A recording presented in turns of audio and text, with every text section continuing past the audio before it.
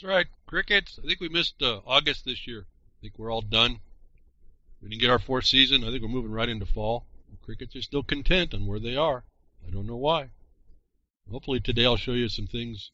Maybe I can show you some things that really explain maybe how easy a lot of this is or not. I don't know what people think about it. I don't get too much response on all this stuff.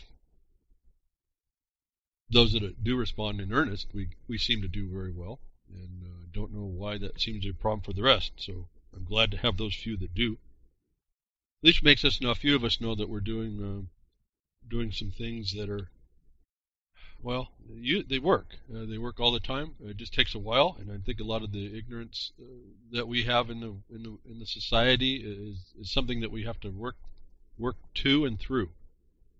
We can't just take our ideas and drop them off into the application, because I think we're completely lacking in awareness of really what we're up against and where everyone's mindset has been gone and conditioned for at least 20 or 30 years. So I'm going to go through something, and I hope may not be, some of you may be understanding what I've been talking about for years and years. When I tell you some of this stuff is really quick to cut through, it's just a matter of how much research you've done that's accurate, not relying on or the opinions on the internet and opinions of people, actually looking at the black and white first, going there first, wherever you can find it, and then moving out from there to say, look at anybody who's looking at that black and white and looking and listening for the interpretation and whether it's accurate or not. This broadcast will be BTWRLM284.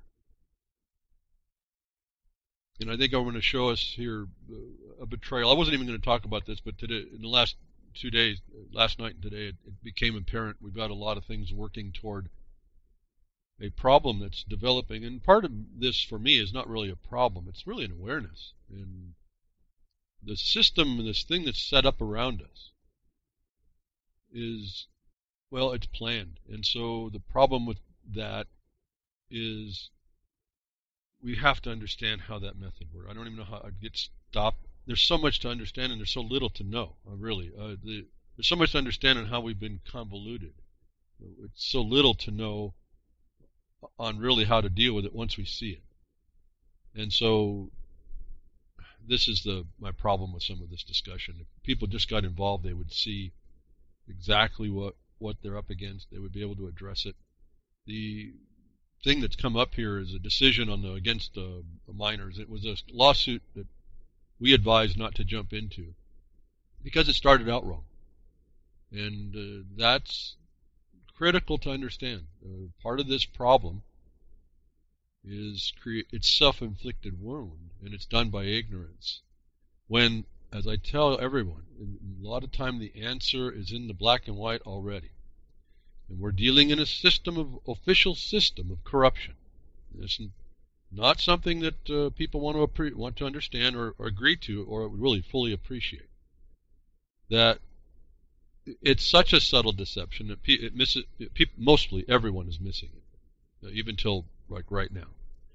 So I wanted to discuss a thing I wasn't thinking about discussing because of some of the nuances. We also don't want to give too much here as telegraphing to the enemies that listen to me to defend against this thing and make a lot of noise and try to justify their position. But I do want to explain how simple and easily these issues with the courts and wrongful lawsuits and the Bar Association members bringing forth the wrong arguments. They sound like they're doing it, the right thing, and then when you know the subject matter, you realize they're totally not doing it, and then you find out if you knew before. And I've discussed this before. These things should never come to the point where you have the legal system making any decisions. And all of that is sitting in the black and white already. And they'll tell you that that's sitting there if you know what you're looking at. But they adulterate it. These people that are in the seats of decision are the ones that advance these decisions to be made. There was a lawsuit that was passed to try and stop a state law. We advised not to get involved with that because it was a wrong group of people doing the wrong way and not getting it to get the right answer. So we I say we, the Jefferson Mining District, stepped back, did not offer much more of anything because there's not much to tell these people. Again, I'll just simply say that you get yourself into a question that you shouldn't be, and you're asking for it. Then you get that question in before someone who's going to, where appropriate, take advantage of you. It's not a good deal in the outcome, and you could have stopped that before it got started. Is the wrong asserting a question at all where one isn't, and then getting the right answer from the wrong question. And so this is a double wrong, two steps wrong in the beginning, that I want to now go through a decision to show you, even though some of you may not understand a lot of it.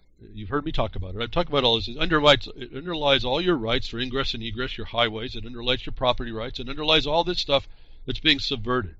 And it's in a decision that's come down, and then subsequent and coincident rule modification that's coming to show us another thing. It also shows what I've been telling all of you all that are into this situation with the mining law. It'll explain, reconfirm what I've been telling you about the consistencies of this, and expose to us how betrayed we're all being by the system of those that look like they have the expertise to argue your rights better than you. And this is now for all of you all listening. Someone else arguing your rights better for you is a loser. And so if you don't, this is a simple way to get at how they do it. That's why I'm going to tell you all and get it on the record here a bit. But I'm going to be careful again not to get out too much. I'm going to give you just enough to show you how it got off. But there's so much to discuss here and decide. And we're still in the middle of deciding what we really want to do, not to this case, but relative to the comment that's come up for the very rule that they're saying is imposed in this case, that I've already explained to you can't be imposed. There's no authority for it, and no one wants to read the black and white and listen to that. They'd rather listen to bar members, attorneys, tell everybody that that's not the case. But you have to look and see how they adulterate things, and it's all silent to you if you don't understand the subject matter. When I say learn the battlefield, you truly have to learn the battlefield, all the nuances of it. In your life and your property and your rights, all the rights you think you have, you see them disappearing and you complain about that, but you have no clue about how they've done it to you, how they're going to continue, and how it's going to completely go away from you all of a sudden. As I also explained, they bring in your Second Amendment gun rights into, your arms rights. They bring them into an administrative context and then give you the privilege to be able to buy the gun in a discrimination suit, which is totally outside of the jurisdiction of the commission to decide, which you'll find in this case here that I'm going to talk about, and also within the context of what it applies to. So this is how they're taking us down. And so this case is a whole bunch of people jump together, try and defend the miners against a lawsuit, a state environmental law that went in. And our lawsuit in 2013 answered this by the state defaulting, the judge committing fraud on the court itself, admitting they didn't have jurisdiction, admitting they didn't have the authority, admitting it was the wrong court that stole the case. But see, the default in equity still runs, and it's still in default. It's still binding, as I've told you.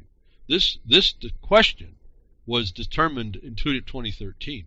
I believe this case was instituted in order to try and throw that question out. The problem is it can't ever throw it out, because we spoke in the law, and they're speaking about administrative impositions. And the court, so-called justices of an appellate court, have just come back to say, yeah, the state has authority to do all this stuff. In other words, you're subject to the administration and the permits that you need to go to work on a grant. In fact, they never say that, but that's what the imposition will be. This case has an appeal that's gone through. I listened to the presentation, it was on the internet, of the attorney who presented this. It was completely a bogus condition.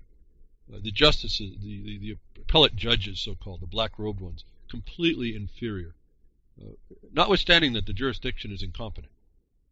Remember, the appellate courts that we have, in this case it's the West Coast Ninth Circus, we can call it, 72% wrong. When they finally get into the Supreme Court from the Ninth Circus, they're overturned 72%. So this justice is a joke to begin with. But you watch the incompetence of the court taking on the decision of an incompetent court. What am I talking about? I've talked to you about all of this. Some of you done the research, and I appreciate that you did. These are United States district courts. They're not district courts of the United States. It's a subtle change, but it's an important change. There's district courts of the United States, given the statutes are accurate. There's only 2 of them, and they're Article 3 courts. They're of Article 3 competency. They're considered a constitutional court. The United States District Court, unlike the District Court of the United States District Court is just a territorial court. And so the appellate courts, the General Circuit appellate courts, are simply reviewers of territorial court decisions. The rights of any property owner relative to a grant of Congress is an Article 3 subject matter. And so they're violating us secretly right in front of our face. And I've talked about this, but I'm not here to say that to point that out anymore today, but to mention it to remind you, this whole thing is on a false premise, over and over. But let me get to this, page 19. I didn't read this. I didn't read the opinion. I determined what this would be before, a long time ago, years and years ago. It's turning out to be that way. But I'm interested to see whether or not I can find the fatal error that will be in these cases I predicted a long time ago will be there. And so it came apparent because a bunch of people, we got involved talking about quickly referencing this new rule that's coming for this thing, this rule that they're imposing. They want to change it. And a very important change is coming. And it's consistent with the consistency of what it applies to, which is very important to identify. Before we get there, we want to talk about this case because these miners, these people that jumped on this lawsuit, for whatever all the reasons that they were, good, bad, or indifferent, they were attempting to vindicate some rights that were violated, and they did it wrong. They come in underneath this one rule that they want to now change to make it more conforming, but they came in when they didn't have a need to. When they handed it to the court, and then the attorney argued it completely wrong. Well, they talk about the rights and the property, but they give lip service to it all. The court comes back and mealy-mouths this whole thing, makes it real difficult to see when if you have the background, if you understand the basis for this, you understand what they're leaving out. Again, the silence is our killer here. But for me, the silence is the crickets that becomes our problem. And I get to identify where the cricket was in this case, and there's bunches of them. And it's really simply failing to acknowledge certain, what I would tell you is considered savings clauses. They save prior authorities, prior rights, prior this, prior that, whatever the thing that they're supposed to be subject to these rules. This court case in page 19, I just typed in, I wanted to know whether or not in this case, Part 228s were applied at all. That's all I wanted to know in this case. And I'll show you why I believe that. I wanted to know that because I know that if it's applied to an uncommon mineral miner, that was a wrongful imposition.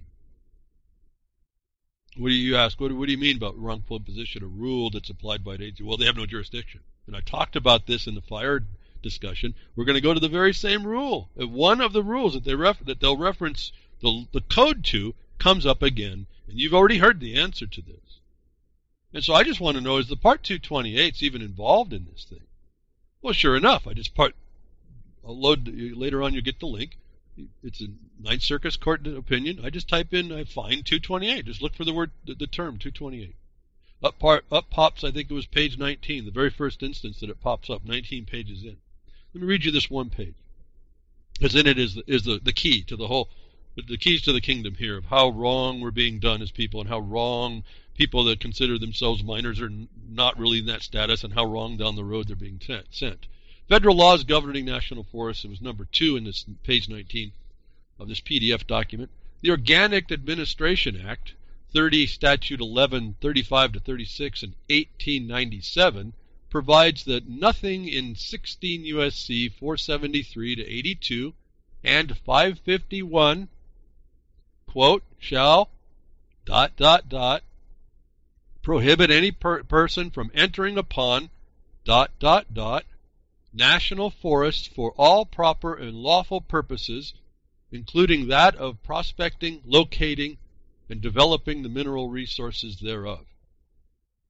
16 U.S.C. 478 also provides, however, that, quote, such persons must comply with rules and regulations covering such national forests, close quote. The Organic Act, moreover, requires the Secretary of Agriculture to, quote, make provisions for the protection against destruction of fire and depredations upon the public forests and national forests, close quote. And it authorizes the Secretary to, quote, make such rules and regulations regarding occupancy and use as may be necessary to preserve the forest thereon from destruction. See Section 551. I hope some of you are taking notes. I'm pausing a little bit on some of these numbers because we're going to go and visit these numbers real quickly. They go through and you understand the dots are a clue as what's going on here. And we've learned very clearly to go look inside those dots to find out how they're mucking up the works here, how they may be misstating it, how they may be altering the context. And those dots tell us there's a silence that needs to be researched, that's not being spoken, that may very well be material pertinent to what we're trying to analyze. Under this rulemaking authority, is what you just read. That was what? 473 to 480 to 482, 551, 478 being inside there. Those are the sections that they give underneath the 1897 Act. A lot of stuff to keep track of here, but if you have never read this, it might be a little confusing, but it's really not. When you go back and read it, you'll find out there's a hierarchy to things. Let me finish. Under that rulemaking authority, the U.S. Forest Service has promulgated rules regulating mining on national forest lands. These regulations require mining operators to comply with applicable federal and state air quality standards, water quality standards, and standards for the disposal and treatment of solid waste. See 36 CFR Part 228.8A to C.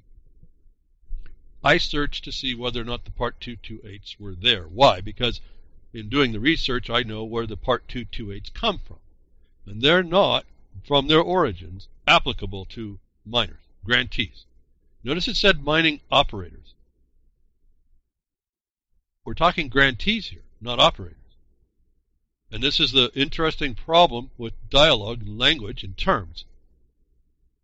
But let me go through really quickly here, because I'm not going to do the full analysis on this. I already know that 228's their origins. I know they're not applicable. But let's go back up and just look at some of these citation authorities. And in this decision, and in the rule coming that they mentioned that the forest reserves were created from the public land and reserved. And in the rule change they're coming, they explain that that was the reservation upon which they can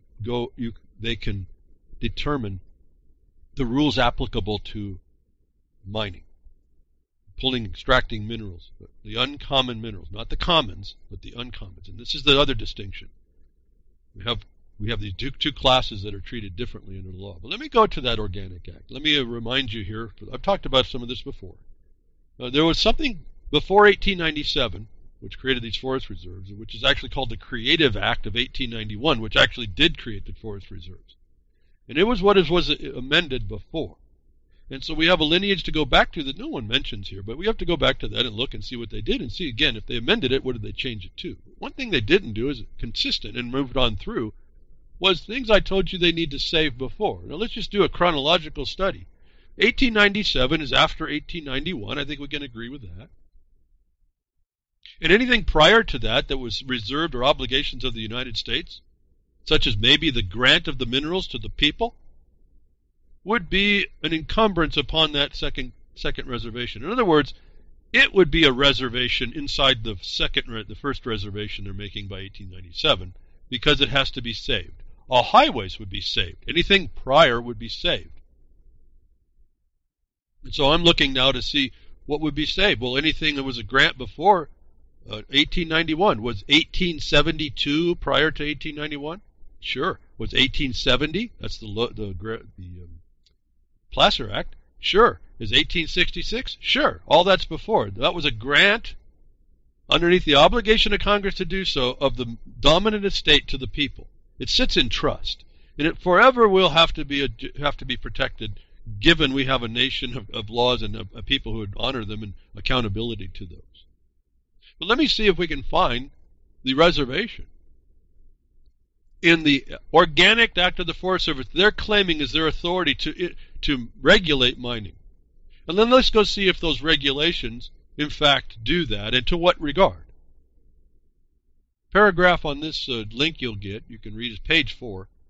All waters of such reservations of these forest reserves may be used for domestic mining, milling, and irrigation purposes under the laws of the state wherein such forest reserves are situated, or under the laws of the United States and the rules and regulations established therein.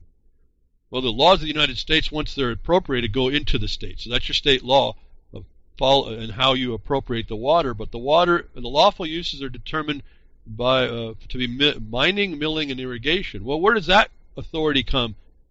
All waters of such reserves may be used. That comes from the 1866 Act.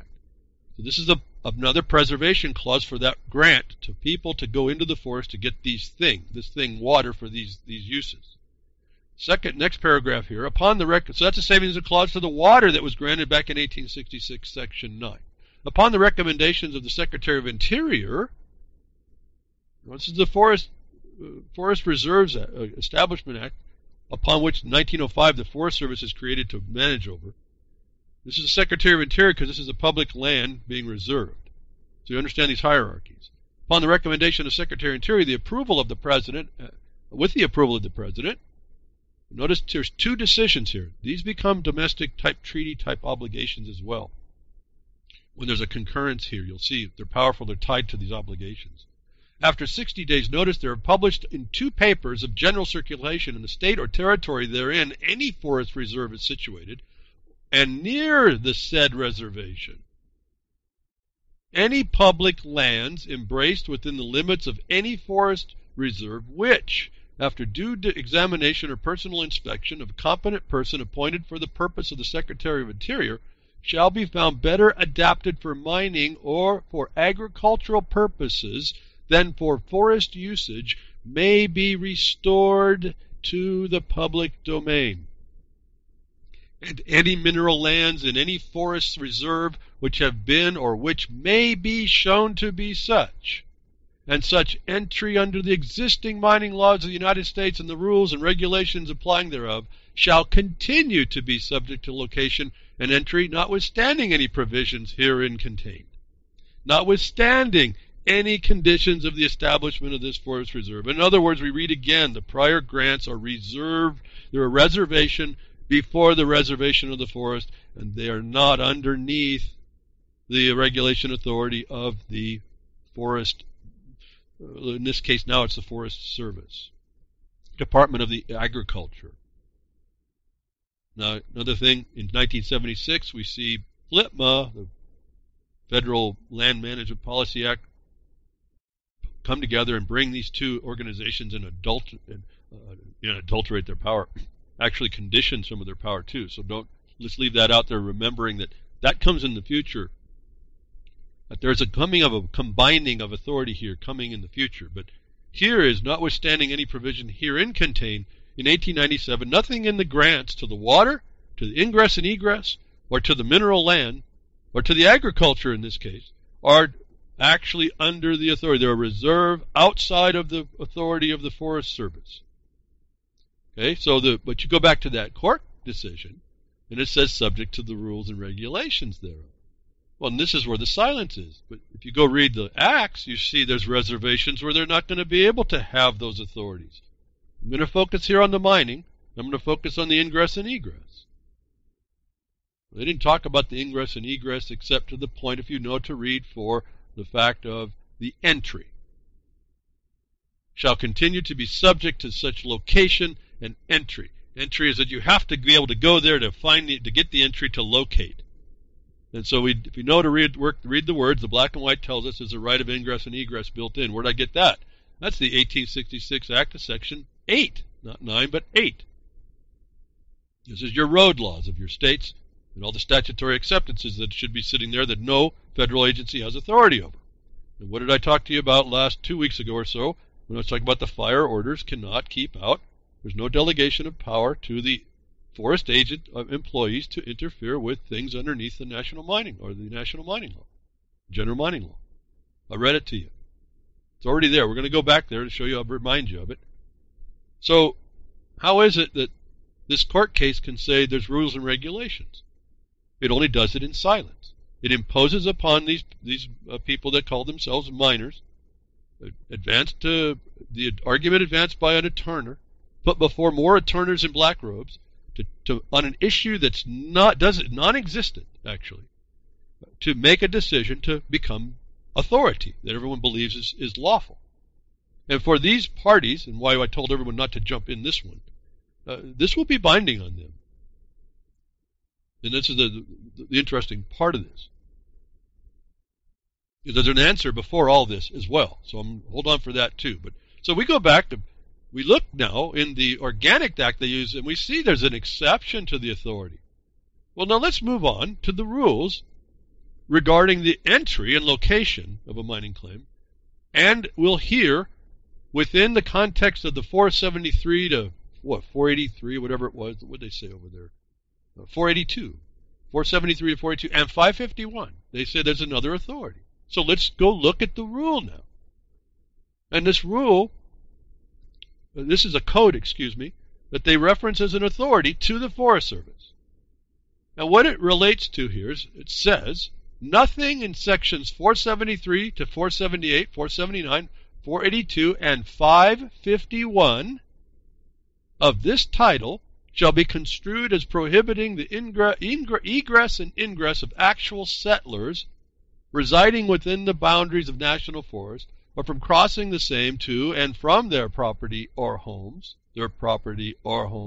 and such wagon roads and other improvements may be constructed thereon as may be necessary to reach their homes and to utilize their property under such rules and regulations as may be prescribed by the Secretary of Agriculture, nor shall anything in such sections prohibit any person from entering upon the national forest for all purposes and proper and lawful purposes, including that of prospecting, locating, and developing the mineral resources thereof. Such persons must comply with the rules and regulations covering such national forests. You say, oh, there's authority right there. Well, it says applicable rules, and let's go to those rules. You see here, here's 551. This is a critical understanding. What can they do? If you're granted the right of entry, and you're only doing that, is there a regulation authority to permit you? Absolutely not. What they end up talking about here will be the ones that you will talk about is the common minerals, where you have to make a road that may be temporary because your property is the mineral, not the land. Not the land reserved to the people and claimed by entry location notices. So we have to, it says must comply with the rules and regulations. I'm just reading out of the thing. Let's go to those rules and regulations. Let's identify what this property is that's under the rules and regulations. CFR 36, CFR 251. Let's go back to that court case. It said CFR 228. It also said Part 551. I want to go and find out what are we talking about with the implementation of Part 51 as well. And we see 251 5.5. All uses of National Forest System lands, improvements and resources, except those authorized by the regulations governing share use of roads, grazing, livestock use, sale and disposition of timber, and special forest products such as greens and mushrooms and medicinal plants, and minerals under Part 228 are designated special uses.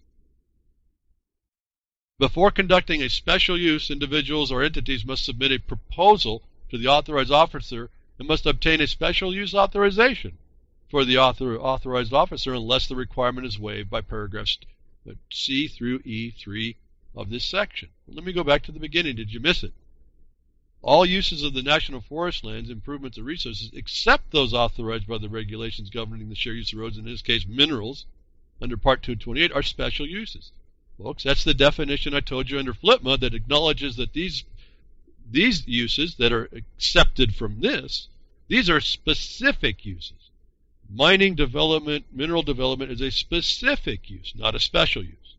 So by that, looking at the black and white, we realize these are not within the regulatory authorities of the Forest Service.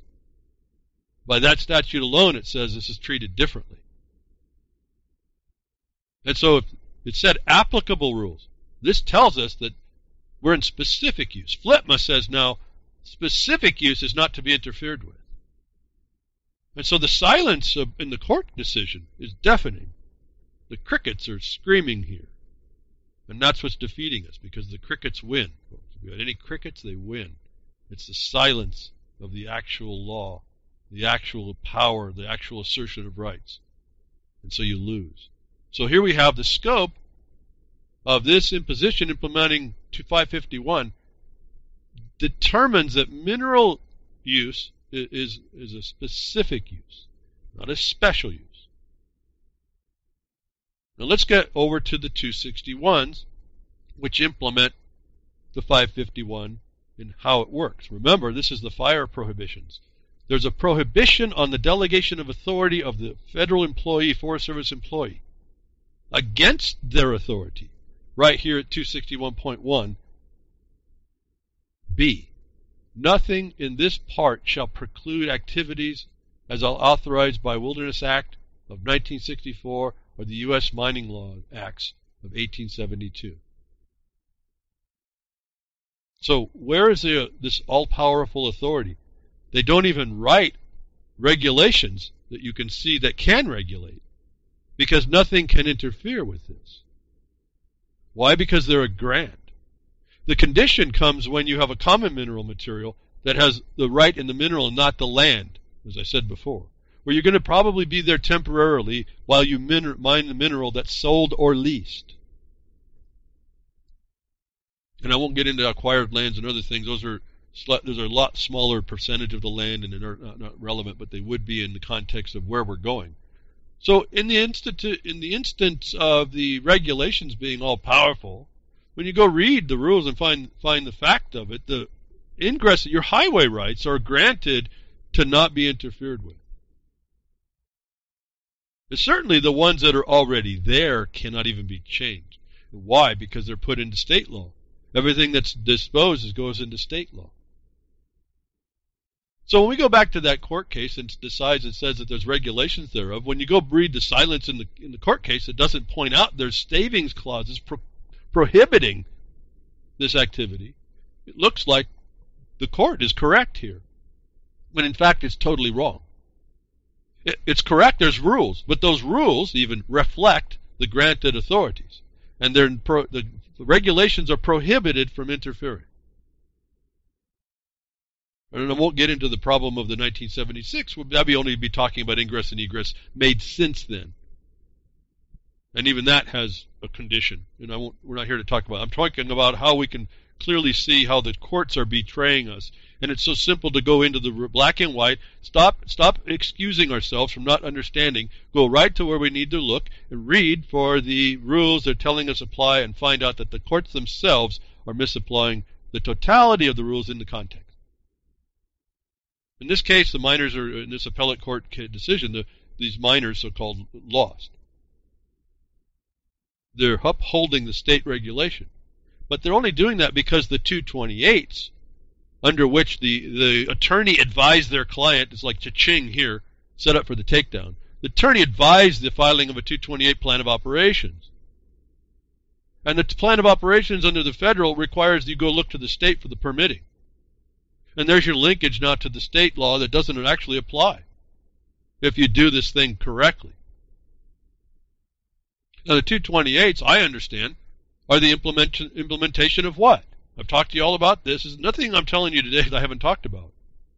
Been trying to expose to you all the answers are in the black and white in these contexts to show us how we need to proceed into the future while we've been underneath the burden of being ignorant, while we've been under the burden of not being able to think correctly. We can retrain ourselves to think better. Remember that decision said that the rulemaking authority of the United States Forest Service for promulgating rules for mining on national forest lands is written, and then they designate 228s. They said that in the other one. It's specific use, it's not a special use under 228. So what is 228? 228 was the rules implementing what code? See, the rules implement something. The 551s they mentioned were implemented by the 261s. One's a code USC and one's a CFR, Code of Federal Regulation. In that code it says don't interfere with the accessing, the whole law that you have the right to enter in, don't interfere. We see that was a prohibition against an mandatory order of fire evacuation. We see that it pertains to the whole of the 261s implementing all of the 551s. And so what rules are actually applicable in this case that the court was referencing, that the so-called miners lose by? See, what the miners don't understand, and they won't get this, they won't quite get, they buck me by going through and getting an attorney that will buck Hal, and they will not present this thing correctly because they present it at all. I'm saying you don't go to court to get a decision because you stay out of court. Where I see these regulations, the regulatory authority is absent, why are we even in the court? Why don't we just simply make an administrative letter obstruction challenge that says you don't have the authority and it's right here and here? Why, when we do that, does that seem to answer the question that why is the guys that we help in Jefferson Mining District and myself outside, whatever, if they don't even want to come into the district, that's fine. Everyone's got their choices. This is a voluntarism, you want to say it, the original type of voluntarism. They still listen. When they listen and they file the right letter, whether this is BLM or Forest Service, we use this lack of application of the rules to mining. There's no more discussion. It never gets to court. It's the improper imposition. It's the agreeing to the attorneys that say you have to file a plan of operation under Part 228. Well, what's Part 228? I've told you. It's the implementation of what code? It's the law, the NEPA law, the National Environmental Policy Act. It implements that. Oh, there's an environmental constraint. Oh, we're going to be regulated. Well, is that what it says? I brought all this up before, folks. If you apply the NEPA, it says there's going to be what? Productive and enjoyable harmony between man and man's environment. Is this fight is going to court, an adversarial war setting? Is that peaceful? Is that enjoyable? Is that productive? No, it's a complete violation. But 228s implement NEPA. NEPA relates to what? Miners?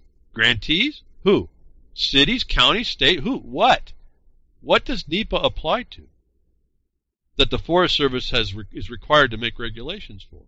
Well, when you look in this, and I'm going to make a simple discussion here, because the courts have expanded this a bit to really include just about anything that money is spent for projects on. So it's the finance, the bottom line. But let's, in the most simple look for this broadcast, NEPA applies to major federal actions. If I didn't know the origins of 228, when I go to read the terms, it says major federal actions. Are grantees or road access, is that a major federal action or is that a private action? If it's a private action, which it is, if you said anything other than private, then you need to go kind of listen a little bit more.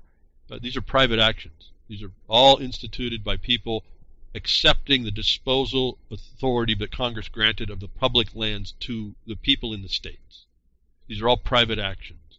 Miners don't make locations and entries for all y'all. They make it for themselves under the promise that they'll be able to peacefully extract the minerals for you all. And that was done in such a long time ago, essentially it's reserved before and protected before any other subsequent act. And you'll see this is the savings clause. The 228s are for the National Environmental Policy Act. That was in 1969. That was when this environmental imposition. But if you look very carefully, the NEPA only applies for major federal actions, the location of the minerals of which is not a major federal action. It's a private action. It doesn't even apply by its own terms. But is it truly applicable at all? The court said you have to follow 228s. Well, yeah, you do have to follow the 228s. But do you, particularly the man or woman that's going to do a mining claim or go on the highway? by the terms of the NEPA, you don't. Well, is it 228's NEPA? Well, yes, and they finally admitted to it. I've been the only one who understood how they finally tracked down the numbering sequence change. And they would, for years, 10 years, they haven't mentioned this. They finally mentioned it in the trying to explain how the new rule why it needs to be conformed with the BLM side, Secretary of Interior. There was a part of the law, a rules part, before 228, it's called Part 252s, which were solely and only the implementation of the National Environmental Policy Act. They were renumbered.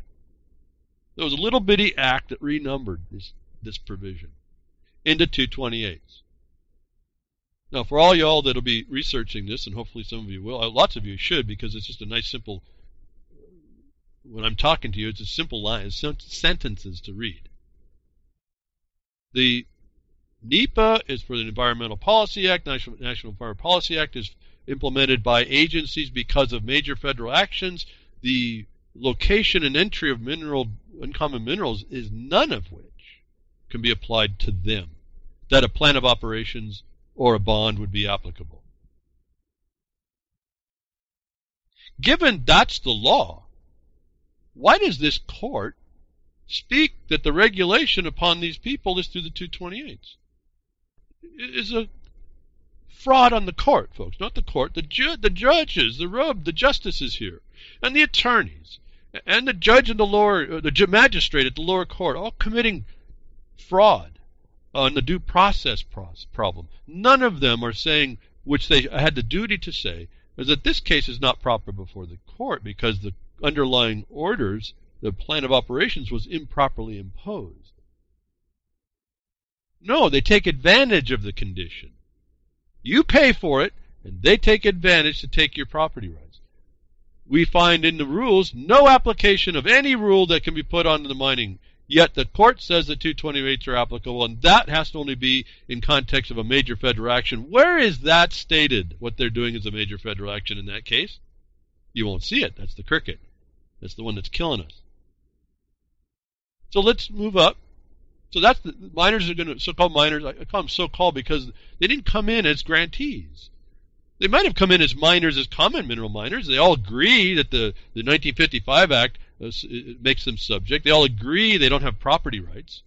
They only agree they have the right to the mineral, not the land. If that was the case, then why does the mining grant give exclusive possession and use to within the limits of the claim to the whole land and to the minerals?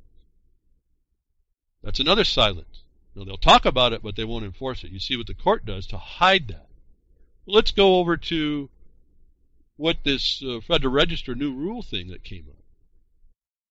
And I won't read the whole thing. This is a comment thing that you can do, I suppose. Be careful when you do this. But because you just say the wrong stuff, they won't listen to you in one regard because they know you're off point. But let me go down and read a little bit of what I was just telling you, tying it all together, even in the background discussion. And then in the rule set, they tell you, they propose to you how they believe this is supposed to be. Again, silence is inside, the details in the silence here. And all these authorities, they write, and your mind goes numb, your eyes roll back, and you don't think about it. But when you start applying what this stuff does, you start to find out that maybe there's a tall tale here or a non-disclosure of the truth and the law properly applied. And this now conditions how you respond. In 1974, this comment period goes on, or comment background. We're talking about the mining law authorizing prospecting. They mention the Organic Act again, the 478, the 482s. They make a partial disclosure of it, just like the court case does.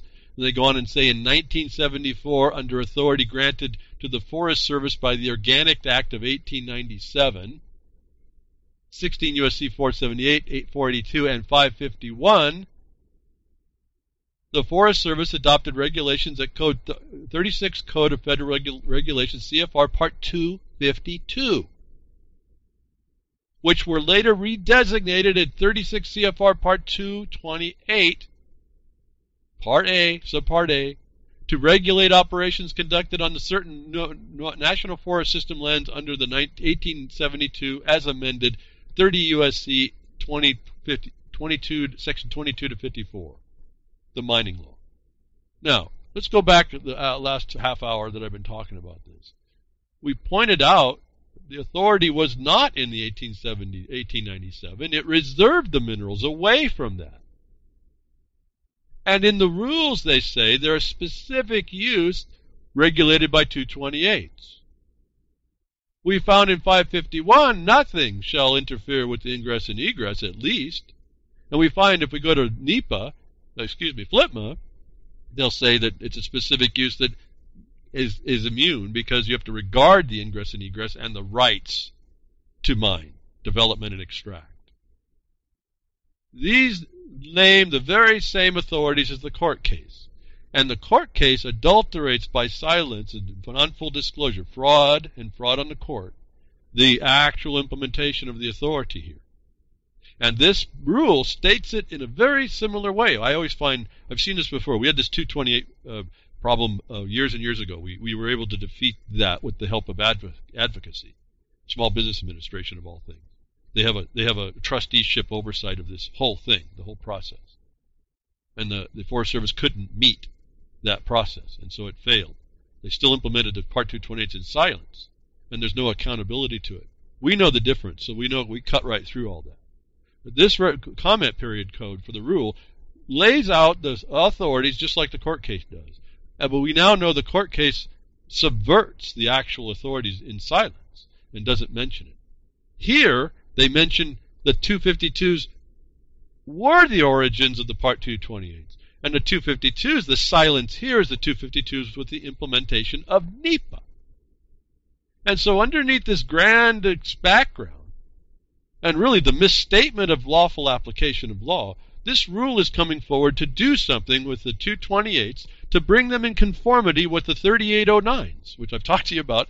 I've had a couple podcasts about the 3809s on the Secretary of Interior side and the BLM. So the rule that they're trying to they give notice, this is a fraudulent notice now, to have everyone comment on is invalid as against the proper application, and they want to make it look like they have authority. I just read to you that they don't, but they want to make it look like they have authority. They're speaking just like the courts. How is that correlation that way when the court had to adulterate the law, that these people speak the same way and adulterate it in the same way? How is this already not a setup for the takedown? They've been pushing this angle for quite a while. And they keep getting the so-called legal precedent that this is the way it is. And it's all a fraud. That they are silent, that there has to be a major federal action if Part 228s are applicable at all. And I'm going to suggest to you, if given, the NEPA says that you have to have a hearing over impacting man's environment, which is his rights to the land and his minerals that you hold in trust for him and her, you would have to have a NEPA consideration. This has to go through the NEPA process because in this rule you're impacting that without a hearing. Violates that whole premise on its face. And they don't mention that up in this background, that the 252s were NEPA and not applicable to regulate locatable minerals, though they make the claim. Is no different the fraud that's being done by the court case the miners just lost out. In other words, I think keeps on it. I want to say something.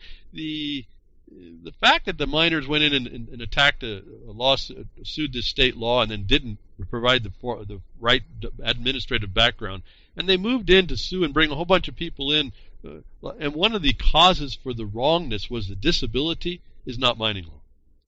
Again, remember, they threw in a disability case to try and get your rights, no different than the employment discrimination suits are saying you have the right to buy an arm. These mining side says, oh, if I have a disability, you can't discriminate against me. It's the wrong answer. It's the wrong question. It's the wrong setup. But you see the correlation between how the attorneys do this. They work to subvert. They don't actually do the actual proper law. They don't jump in and show the silences are going. They don't stop and say, wait a minute, you didn't state the whole law. They perpetually misstate the law. Here, the 252s, if your eyes are glazed back by the second paragraph and you don't realize the Part 252s were renumbered to 228, and 252 was the implementation of the rules for NEPA, which only applies to major federal actions, you missed the whole trick.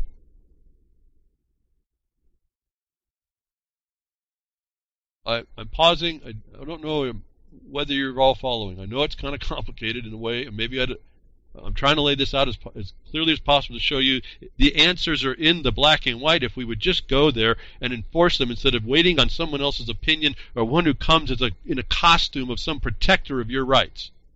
Now, how is this handled? And the question right now is, do we even respond to this fraudulent notice? There's a part of me that says we need to, at least in the minimum, call it out, at least to verify, confirm maybe that we have standing to do so in the future when this thing goes south on this rule. Trying to stand on the precedent essentially of this court case. It's all wrong. It's all interpreted wrong. The courts come at you and say that this is the law, and it's absolutely not the law.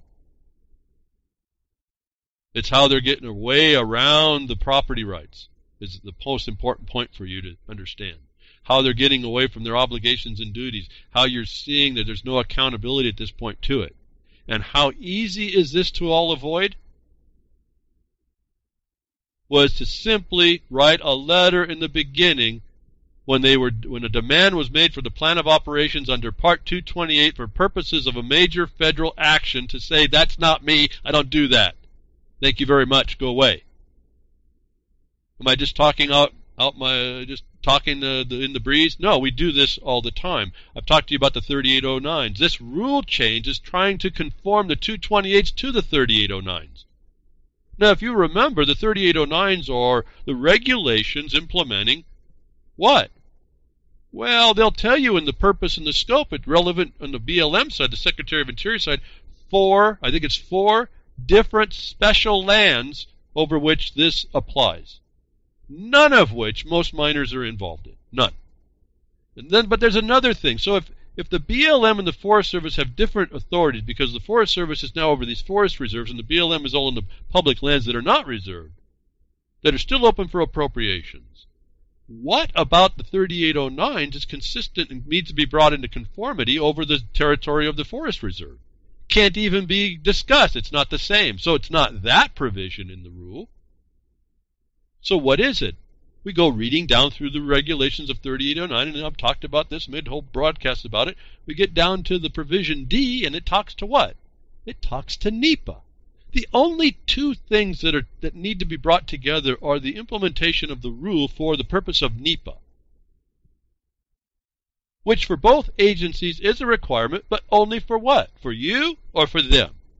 For them. And upon what subject matter? Upon the subject matter of a major federal project, demonstration, or whatever they want to call those things. I give all kinds of names to them. Within which you are, if you have a contract inside those projects, you are the operator. Remember the court case talked about operator. They didn't talk grantee. They talked about operator. All consistent in the application. They're consistent in the application. They're not consistent in how they tell you they have the authority. Because they have none. They obfuscate it in the silence. The crickets against you are the ones that are, it's how they defeat you. It's why I think you say you can't be your own cricket. The rule is bringing, this is admission. I've been telling you, I've been saying this to the miners since 2005 when I started talking to them all. I said this plan of operations and bonding and all this other stuff has to do with something else. Has to do with this NEPA, has to do when you're into a contract with the government and they're investing into some kind of a development or improvement. What you're doing when you take out the minerals is not an improvement either. So that was another word that popped up. That when you come directly at this and say, you can't, you've demanded the plan of operations, but that's only relevant to the major federal project, and of which I am not, and my work is not. My work, remember you got granted work inside the mineral grant, is not within your jurisdiction. That letter usually ends it. I say usually because sometimes there's a second letter and we go after them by the imposition of the felonies, because now they're coming under a color of authority where they have no right. And they've now intended it after you've told them they have no authority. And so this FLTMA directs us to consolidate these two agencies. Back in 1976, they've been starting to do that. They want to conform the 228s with the 3809s, the only consistency of which is the NEPA, the National Environmental Policy Act. And that's what they're trying to do, making it consistent across the board. So there's not so much duplication or incorrect action or misunderstanding. For me, that's much easier. I can now say, okay, 228s are now the 3809s, and the only thing we need to look at is whether or not we're part of NEPA. And we aren't, as people, men and women, just doing entries in the mineral estate, or your agriculture, or your use of the highways, which are the statutorily accepted things. Those are outside of this agency regulation. These are specific uses. They're already determined. They're disposed. Not special uses. FLTMA recognizes specific uses at 43 U.S.C. 1701 sub 3. Says it right there. And then there's two other ones down the road. And we'll get too lost in all this. It's all written, I guess, is the bottom line point on this as well.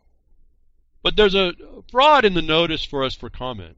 We're now discussing, all of a sudden flared up. I wasn't going to, like I said, talk about this, but it's flared up. I wanted you to hear when the case came out and this rule change happened and they all were consistent in how they're misinterpreting or fraudulently interpreting. In other words, they're intending to misinterpret and misstate this to assume an authority that doesn't exist. When those two cases, when the case and the rule were consistent, coming out in essentially the same time, we've seen this before quite a few years ago. And so this is going to be another push. But the miners, again, are self-inflicted wounds. They're doing it to themselves. They went in on a question that there is no question. They made a question. And they're going to get asked the wrong question. They're going to ask a question at all, then it's going to be the wrong question. And they ask through somebody else, and they're going to get the right answer to all that. And when you ask someone for your rights and your property of someone else, they're going to tell you no, most likely. In particular, the Bar Association, we got it on record why they're going to do that. So how you answer to me how, given that Part 228s are applicable to the regulation authority that the court case says, which is the truth. This is like they tell the truth, but they don't tell you the whole truth. It is applicable, given what? When you go read NEPA, given what is a major federal action? If you're not a federal action, the question is it applicable? You would have to say no, and it's not. So, if you don't have the question, then why'd you make the question? And then when you went in, you convoluted the question, so you get the right answer, which is to take someone's property. Now you get the word where what an attorney, a torner is. It goes before the authority, and it twists things so that you just lose in the twisting of what's going on, the lack of consistency and accuracy in replicating the context of these laws. On the rule side, they're going to now conform the rule from the Forest Service with the BLM side, or the Secretary of Interior, and it's all about NEPA. We got a clear answer now. It's just what I've been telling you all this time. This is how the code enforcement works in your local jurisdictions as well. You don't understand. You have set laws sitting there's set things sitting preserving these cases, and they're only in very short words like subject to the vested rights, or you're prohibited unless you acknowledge the prior right. That's where you have to step in. You can't be a cricket. That's what that means. So I wanted to point out this. Miners have read getting this court case. I don't give much credit to any of it. I've told you earlier, just in the beginning of the broadcast, how this is just invalid. It won't look invalid. It looks like it's a color of law felony is what it ends up being. There's no real authority in it. It was given to the miners because the miner was wrongly, criminally advised to fill out a plan of operations that's not applicable to him. And on that question, invoking a state authority now, because that's what that does, you have to be in compliance with all environmental regulations. Now you are subject. Now, if you're subject because of what you filed, what is your argument in contention of the law for the environmental protection? Why do you think you have a right to argue when you said, I have to take that on? I'm going to do it by filing this piece of paper because this attorney told me so. Oh, and by chance, that attorney's going to help defend me when I go argue, when now I have to argue against the imposition. And I'm going to gather a bunch of other people who don't read up on this stuff, and I'm going to make a bigger mass, a gang, and we're going to go show up in the court, and we're going to all try to argue that something we agreed to can't be held against us. And the black and white clearly shows it's not applicable. Let me offer to you, this is no different, the same answer as the sugar pine mine issue. Remember, when they now have a public comment on a background that they tell you they want to conform the 3809s with the 228s, you know that the 3809 that was not responded to properly by the sugar pine mine people is the NEPA application that's improper. Had they responded, and I told you this before, this is not something after the fact, I've told you this a long time ago, had they properly responded like I suggest that I've done it, lots of the miners do it when they know they applied to this whole concept of it's not applicable, and you line out how these certain sentences, the issue goes away. This case that just came out for the Forest Service side, now you see the rule wants to make consistent the 38 with the consistency with the 3809s is the sugar pine mine problem. And it was all done because people believe that they're subject to these regulations, and yet there's no regulation out there when you go read them that says that there is. In fact, if you look carefully, you'll see now since 76, the savings clauses are throughout. You see it at 1701(3). That's right up in the beginning of the Federal Land Management Policy Act. Then you see it again at 1732 clearly. There's 4 sections. Each has a savings clause against interfering with this grant. So at that point, when an agency comes at you, and this is even code enforcement, they come at you, you have to analyze what authority do they have to subvert the underlying rights. And you speak in the term of vested rights that now you put on them to show how they have the authority to interfere. Otherwise, they're explaining that they have no authority at all. And so it's the same method over and over. So this provides us I think a quick way, I hope. I know it took an hour here, but the courts will tell you wrong. There's a reason why that is. I read it in the Bar Association documents. They do it in a certain way which is identifiable. I typed in one chapter, a section of law, and it's in the opinion to the page tells me, that was the page, told me, just knowing this method of destruction, told me what I was going to be finding. And it was there, was more important. I could predict it's going to be there, and there it was. I said, I haven't read the case. I just went to where the problem's going to be. I typed in the imposition of 228 on a grantee. The underlying case is an attorney told the guy to fill out a plan of operations, which you hear is required in the court case. For what? For the implementation of Part 228, which is for what? For making plans of operations in executing upon a major federal project. Are you a operator underneath a major federal project? If you're not, why are you applying that part of the law? Why is this court presuming them to be this status? Is also found in the case, and it is applicable to common minerals, but not the uncommon, not the grantees. Notwithstanding what the Forest Service will say on this public notice here that the locatable mineral mining can be regulated, it actually can't. This has been part of the big obfuscation. Yeah, I guess it could underneath NEPA, but see, that might be a breach. My thought is that's a breach as well, because the impact to man's environment includes his grants. You can't throw a major project over a known known uncommon mineral deposit. That's a breach by the grantor. And so when you start putting in the hierarchies, you start understanding property, and you understand it more fully than what they're told.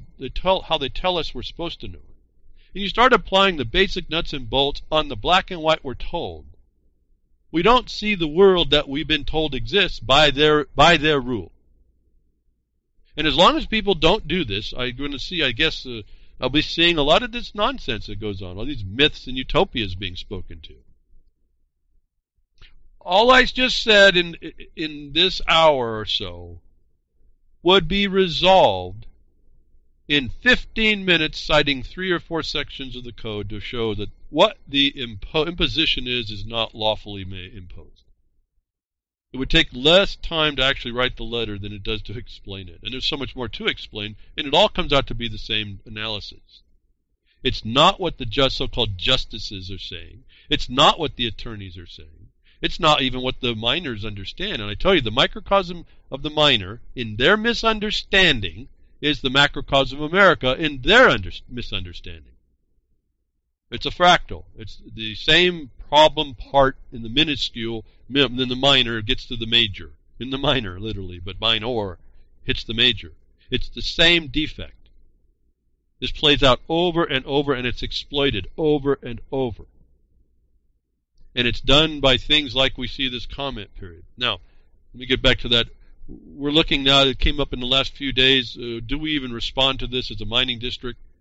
Part of me doesn't even want to touch it because I already know the answer to all this. It doesn't matter if all this object is to bring the 228s into conformity with the 3809s to kind of meld the two federal public land agencies together, which they've been trying to do slowly over time, then the answer to this is all the same. Why would we want to waste our time? And so I'm settled that would be fine enough. However, I also know, you know, and I've told you to, work on worst case. Don't work on best case. Work on worst case so you have the battlefield understood enough to know that there could be a worst case, and what that might be as best you can work it, and then act through that. Tells me we should at least do the most basic response in order to out, at least in bullet point form, all the basic failures to notice the public, to properly respond to this, and the failure in the failures to then allow them to misstate their authority. Might be a paper we can submit. And so I lay it out to you that way for those of you that are interested. I won't tell you what all those could be because you can mess that up, and that causes problems too. Anybody that's really interested can contact me always. You know that. Anybody that has knows that. I get to you as fast as I can and try to, as completely as I understand. Again, the emails are kind of sometimes hard to understand a bit for me, and the chats, there's a lot missing, but I do my best. That's why it's best also, it kind of tracks me in. I just stay on the objective basis. I try to do analyses right through what actually applies for somebody on the ground. What are they going to find on the ground? It doesn't prove that that's what it is because I'm looking, it's like remote viewing in a way. Not the same way, but you understand it. I'm looking afar, attempting to correlate certain realities and facts that normally happen and then say, okay, this might apply to you. See if you do your surveillance and see if it's on the ground, if it's what you see on the ground. Any big differences, come back and tell me so that we can do some adjustment. But typically it's pretty accurate because all this is really pretty much the same.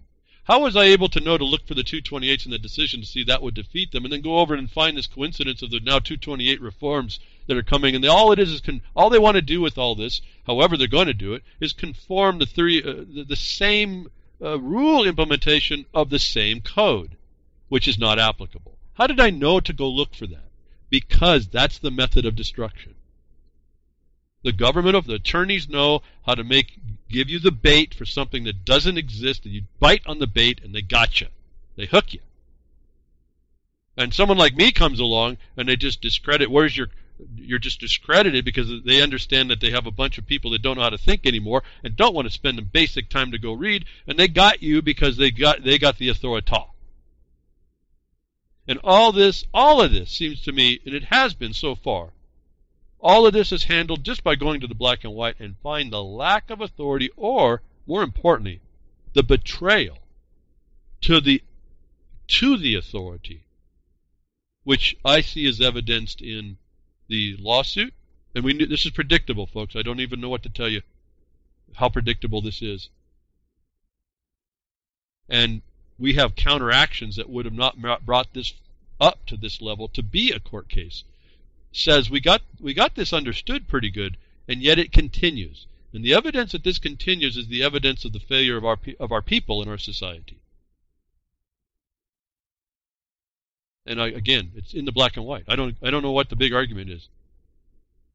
Here's the other thing. If I can show you, and I just did, this authority doesn't exist. They say the authority exists to regulate. Then you go look at the regulations and you realize that the prevailing authority is these grants, that they can't be interfered with. Then you realize that there is going to be a rule, but the rule's going to say it can't interfere. When they disregard the fact that it's not supposed to interfere, now you're looking at the planned takedown. That I can tell you to go look for that should give you an indication of its continued and continuing utility. When I also tell you that you stop that by putting the proper administrative record in, so they can't go judicial. And if you go judicial, you then have your collateral attack on them. If you don't see that, you don't understand how simple this really can be. You won't be looking within the context of your legal defenses, criminal defenses, because it'll never happen. You won't necessarily even need, I don't even think you need to challenge a state authority. Why? Well, there's a state authority, and they're saying right now it's applicable. But what's it applicable through?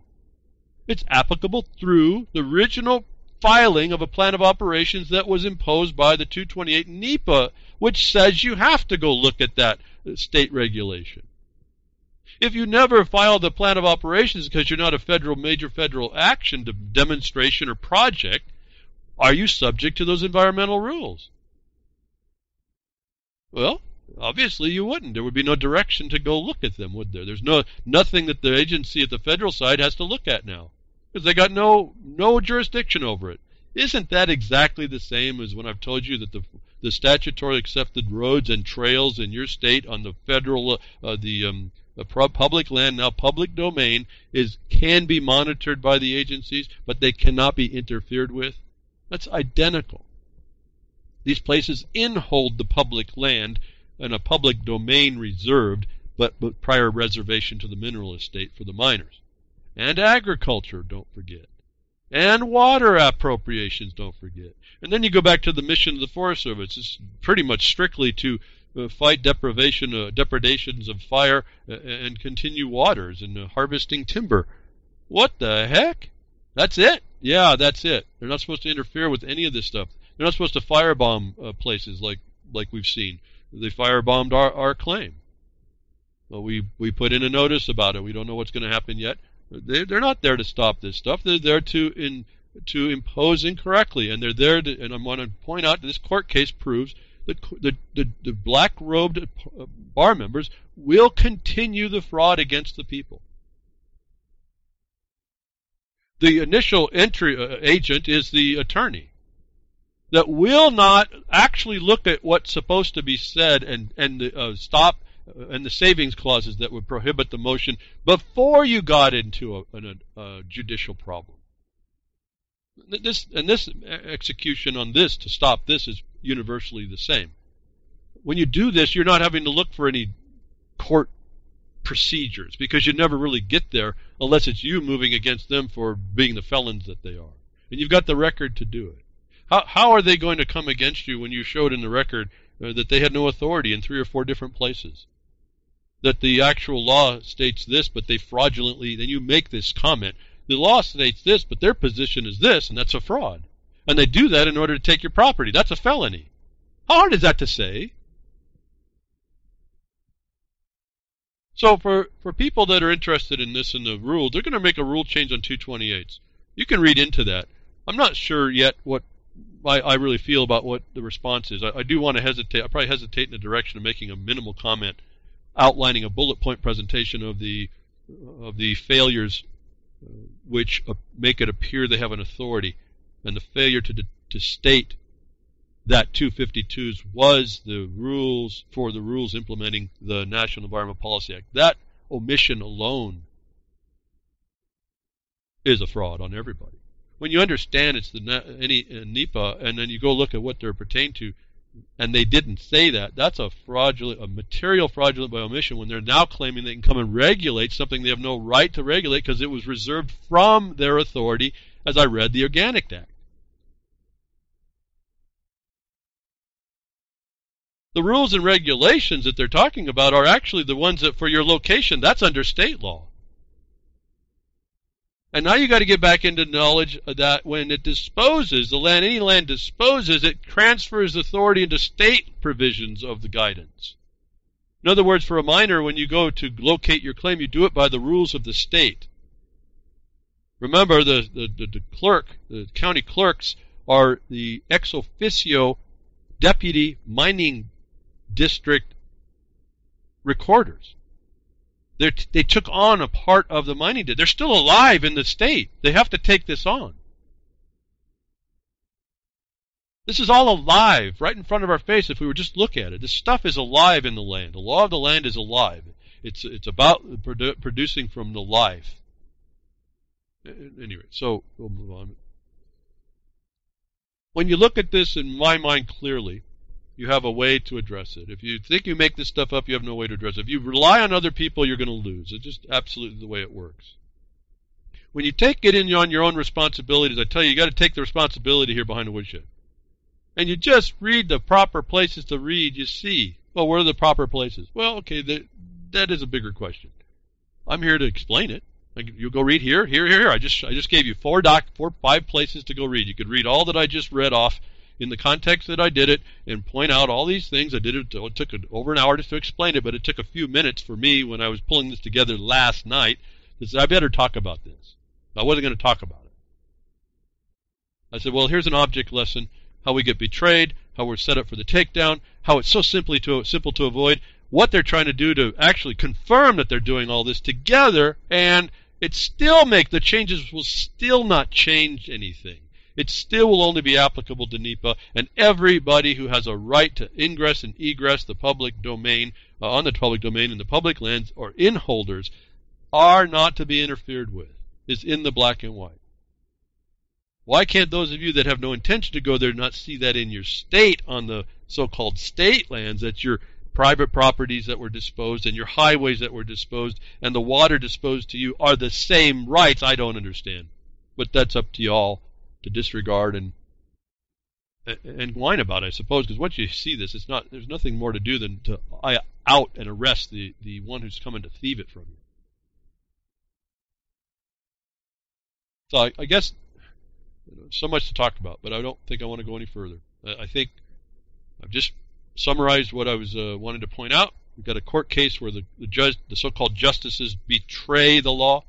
They construct it in a way that is not proper in its actual application, and they do so by not mentioning certain things like these savings provisions.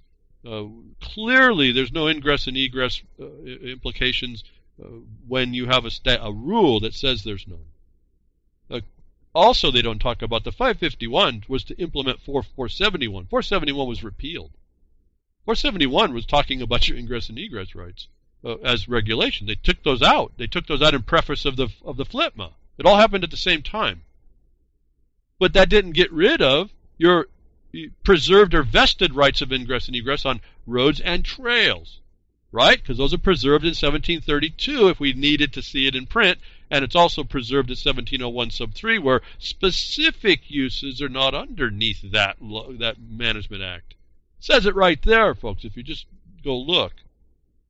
Do the judges and the attorneys look at that? Absolutely they do not. Do most people that don't understand? Well, they don't even know. I mean, we're all clueless that way.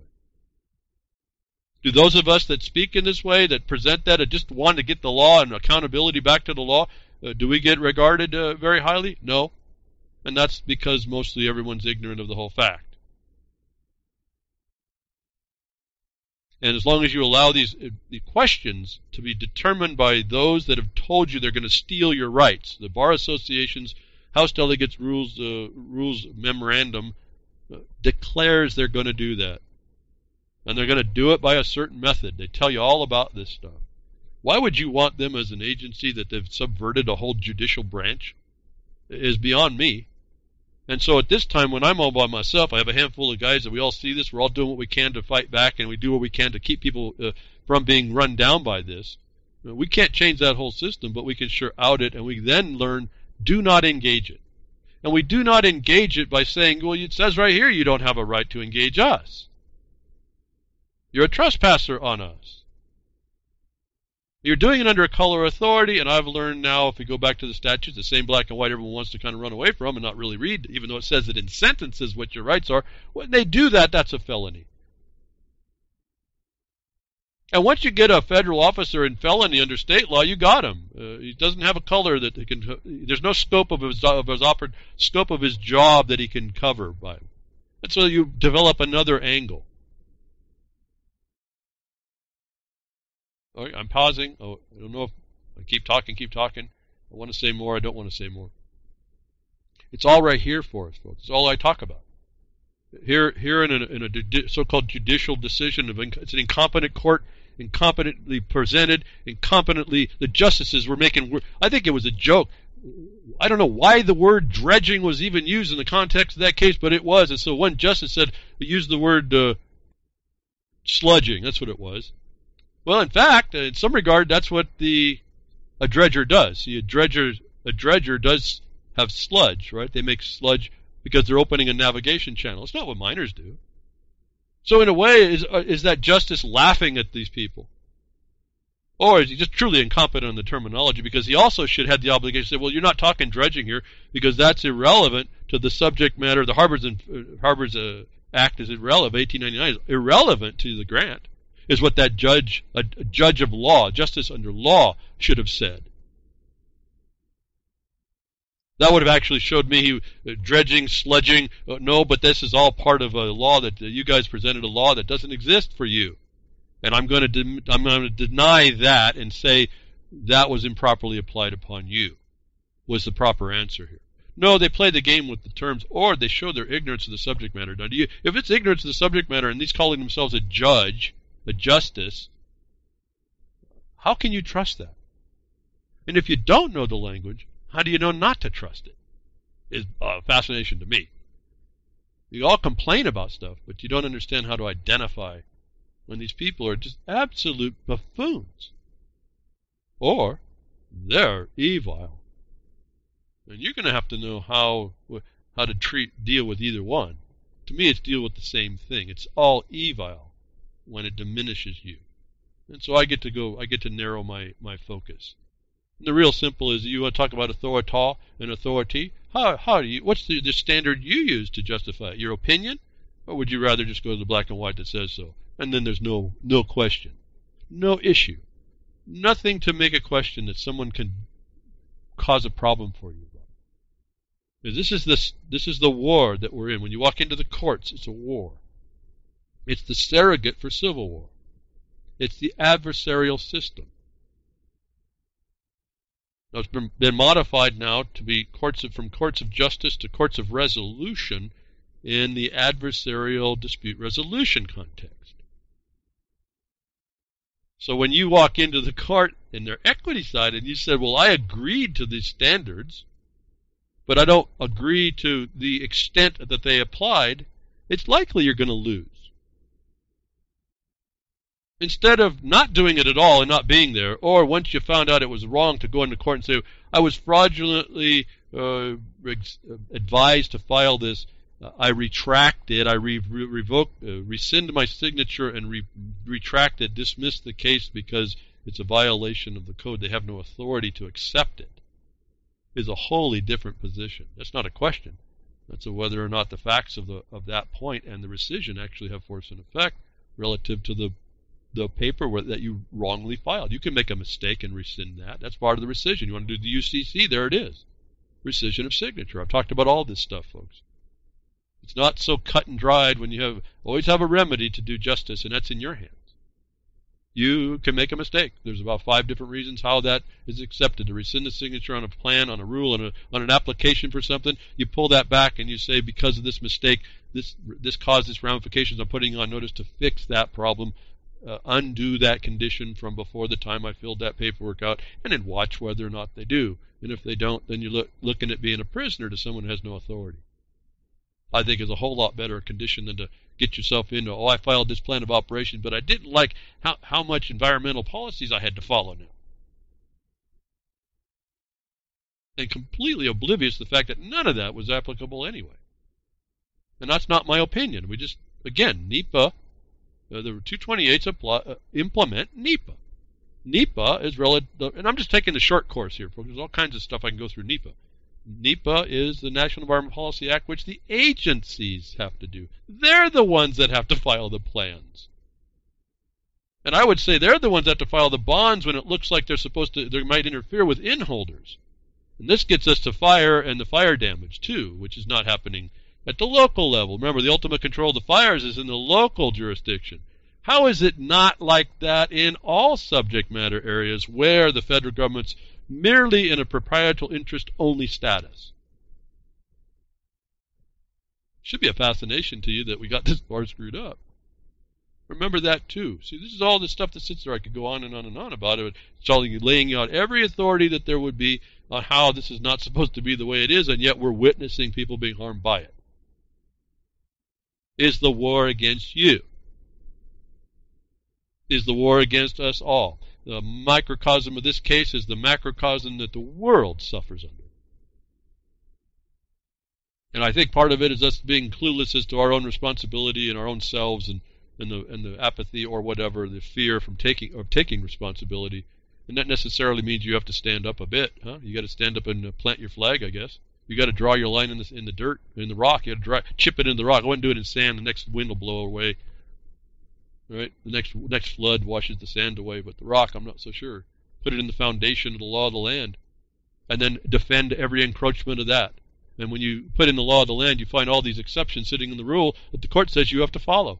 Why didn't the court explain the exceptions sitting in the rule? Unless they intend to hurt you, and therefore you can't. They're not reliable. We should have one voice we can't trust, and have that be out there, even though it doesn't sound like it's listened to. Believe me, it'll be powerful. We have one voice. It's not trusting. We don't trust this at all.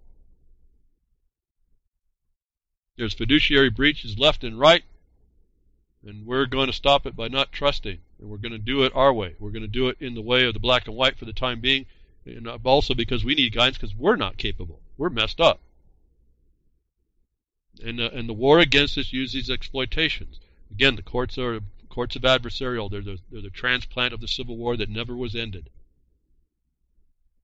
Shocking, isn't it? Oh, but there was a proclamation. No, there wasn't. There wasn't actually. And I did notice, and pretty interesting, I may get to it here, there was maybe Jackson made a declaration, but you look very, a proclamation. It purports to end the war. But you look very carefully, it did no such thing. It's the same obfuscation that we see going on in lots of other places. You start to learn to look for it. You look for when they were supposed to say something and they didn't, you put that in a category. Okay, let's go look for the other ones they're not going to mention correctly, which would alter what they're saying in even that moment. Had they stated what was clearly in the black and white to say and they didn't, and pulling it out changes literally 180 degrees the determination, you realize you're working with a con artist. Or a complete incompetent. And I don't mean just incompetence in law. I'm talking about just completely gone. I mean, just not capable. And it doesn't take genius to figure this out. It's all written. Again, I'm saying go to the writing. Go understand what it's telling you and put force and effect to it. When it says that nothing shall, in this delegation of authority under the Forest Service for making rules, shall interfere with the general mining law of the United States or the Wilderness Act, take that to the bank. Okay? I mean, it's not that hard. So this war comes about. I've been talking about war, the military consequence, and thank you very much to someone who wrote 3 comments on the Real Liberty Media website in the comment section. And thank you again to all you folks that do whatever you share, your mirrors, all that stuff. With all this censorship going on, I really need the support, I suppose, given that there's any to have, the people that understand what's going on and need the information. Please disseminate this information out there. But I did get a comment directly on the Real Liberty Media website, reallibertymedia.com, from a Joyce, and it asks the questions, very important questions, but we'll see whether or not we can come up with an answer at this point. And it's a very pointed question. I talk about the military consequence, and you'd want to then say, well, what do we do about it? Well, Joyce asked that. What do we do about the military controllers? Second question, 2 minutes later. What do we do about the controllers of the military? 2 minutes later, another question. What do we do about the treasonous people controlling our military? Very important questions. Again, this has been the silent thing that I have not tackled at all, partly because I don't have that answer, actually. I can tell you that we know them when we see them. But the populace, as I brought up, as we're talking about, Thomas Jefferson said, it's the educated masses that are vigilant to stop this are what required to stop it. One or two of us may not be able to do that, and that makes a little bit of sense as I say that with a slight smile on my face. How is any one or two of us going to? This is a comprehensive attack. Also, there's multiple dimensions and layers. These questions are not inconsequential. I'm not sure I can answer them, but I can give us a direction. As I keep telling you, I can put us on a path. Are we willing to take it? Are we going to find maybe the path that looks like today needs to be altered a bit? We maybe have to go to a different path. I don't know. But until we get on that journey, I don't know that we can alter this because there's a plan afoot, and it's gotten us to where we have to ask the question. What do we do about military controllers? Well, I don't know. If I was looking at the reality of it, I can't do anything. Joyce, you can't do anything. What we can do is start to educate and to take the action we can take. As I was talking all this last broadcast, this is an hour and a half, how do you subvert the overarching control that is this civil war placed in our courts and mimicking this war between each one of us? If you talk about a divided system, is a part way to attack the military controllers. Because even the military, if you look at the Lieber Code, even the military has some consequence, and it's only the most heinous war criminal that you're going to be looking at there. And so we could eliminate quite a few people that we'd have to worry about to be a threat if we just imposed, again, the thing that the occupier can't interfere with if they're honorable. And again, if anybody don't care, I don't know what to do. But that's why you need a whole bunch of people to help. Because when you got someone that don't care, that's just like just a murderer, a killer. It's just a destroyer. Whatever the reason, psychopathy, sociopathy, it doesn't matter. You just have someone that's going to kill you. And so short of that honor, or short of the embarrassment of being exposed, or the exposition of the military controller, is what we start to hit on. I can't answer how you control the military controls. In a military consequence, you have to destroy them. That's the problem of the international law. You're an occupied people. You have two decisions. You either give in and be conquested, or you overthrow them. How? Boy, we have to have a whole lot of people together to have much better, clear thought than just my little place and observations behind the woodshed. I've got some I got some ideas, but it would be more in the context of we peacefully move back through and we regain all the territory and all the land and all the rights that they've been obfuscating and betraying us upon. We have some work for us to do. You want to stop a military controller? Understand yourself. Stop being subject to your own frailties, as we would see here the protocols of the elders of Zion. Next question, what do we do about the controllers of the military? Well, the controllers of the military, where do we go? Well, indirectly, we can talk about, let's say, the Bar Association. There are documents that say that they're an occupying force on our soil. They tell you that when you go to the proper states that have acknowledged this. They've substituted your laws. Those are occupiers.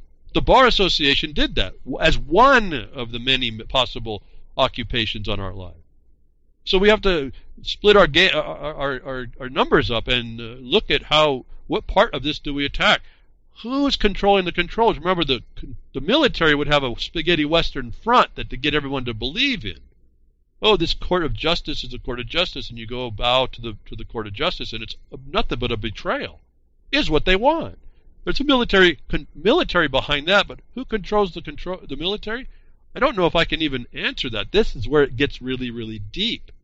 We may even transcend physicality in this answer.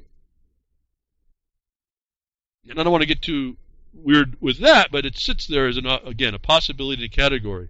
All I know is we have local action to take. That's within us. We have a local acknowledgement of our responsibilities and accepting those, or we don't. And if we don't, we're gone. We can't do anything. We can't control ourselves and take responsibility. Why the question? I say start something local to you that is of interest. Find the wrong you need to make right and stay inside the context of the construction they have. Admit it's there, give it to authority, and work within it to show that it doesn't have any power and force over you. I just did that for the last hour and a half over some totally esoteric to most people condition of the mining law, but it has to do with property law, has to do with your highways, has to do with your water, has to do with the in-holding idea, the fact of the all-powerful sovereign war criminal called the United States government has no power, actually. But it can use its instrumentalities in order to make you believe it does. This is a perception thing in us, not outside. We each start solving this, and all of a sudden we start throwing off the military consequence. And if we throw it off, then the controllers to that are powerless. I don't have to know who they are. As I was in a conversation recently, months ago here, when you really work out what your true innocence is, it becomes pretty powerful. I have no guilt about what is all this is about. I just realize I've got this major affront to whatever, just to be free from it and live without intending harm, and I'm still got someone against me, is a pretty big evil. I think most of us are like that. That I don't know if I can address that directly, but I can see the effect of that thing, and if I can address those things, I can stop it. Again, the consequence of the rule imposition where you find out that there's no rule that can be imposed, even though that you have to follow the rules, but that there can be no rule involved, I eliminate that evil altogether. I don't have to worry about who controls that military control, because it is a military control when they're imposing this betrayal upon you. It's not in the law. Otherwise, they would properly state it. And that's our guide. It's not about like the law is our shield. It's our way to measure and weight the damage, weight the harm, weight the attack. We weigh it. And we measure it.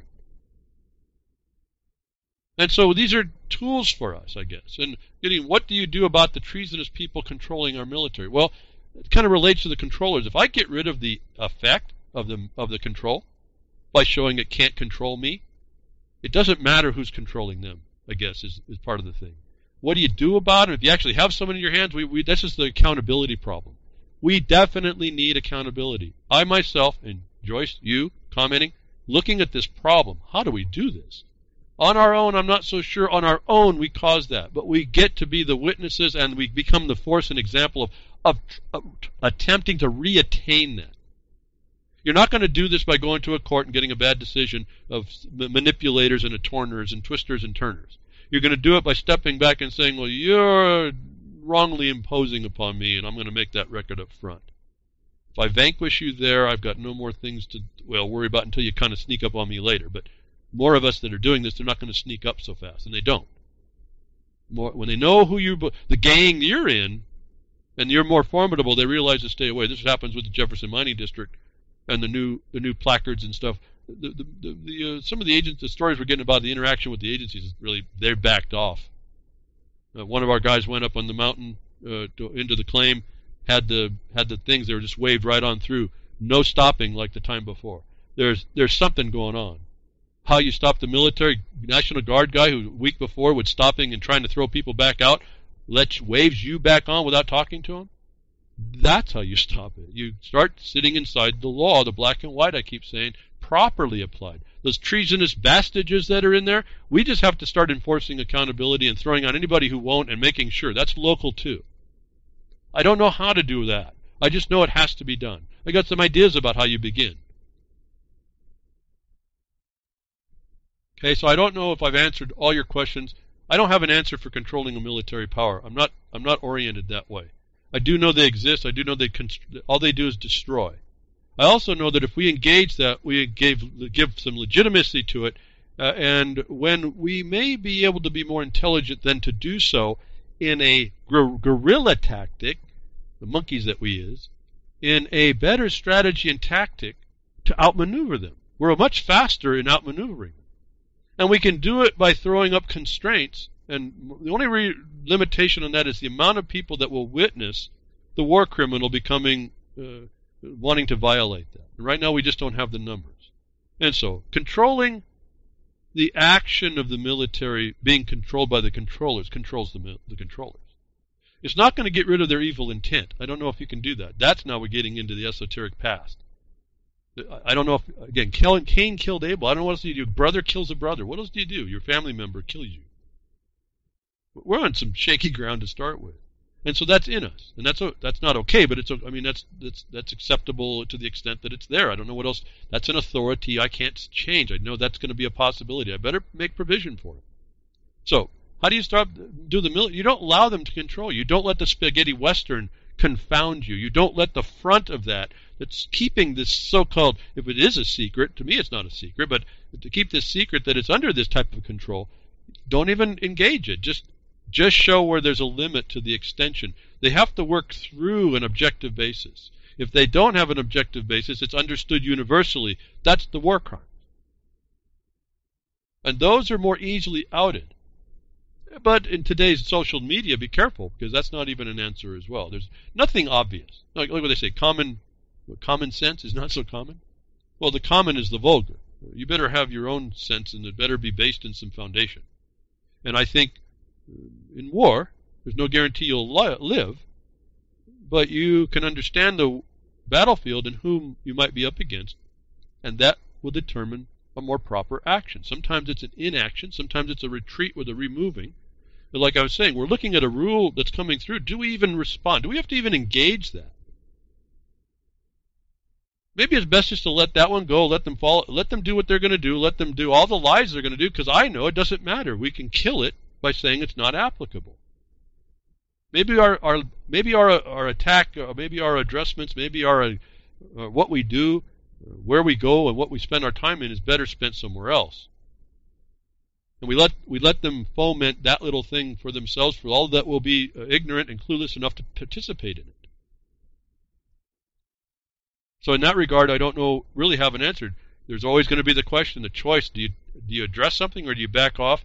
Do you let it fester? Do you let it kind of go and then just know you can deal with it later? Or do you let it go and then hope you can deal with it later? Do you think that you have the ammunition to kill it now? Well, I don't know. I'm not in that mindset. I don't know that, again, being that there's no accountability, there's no proper direct response yet that would help any one of us work this out. I can just tell you how to avoid a lot of things at this point while we learn better and better to confine this evil on us down into it. It's a little bitty box it actually sits in. When we do this resolution versus justice courts, you do resolution through consensus, through dispute resolution. That's all non-constitutional.